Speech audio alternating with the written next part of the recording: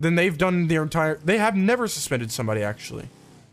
They've never like actually punished somebody. They've never actually. What have you ever done to Quangle? What have you ever done? I've sent him off duty 3 times.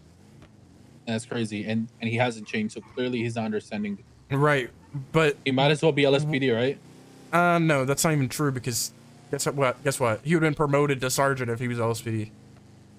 Hey, doesn't change the fact that he does some dumb shit all the time. Right, and I agree. And as soon as I can get a hold of it and handle it, guess what? Quangle is on like the tightest rope in terms of like he's permanently looked at and watched and watched and watched and watched and watched.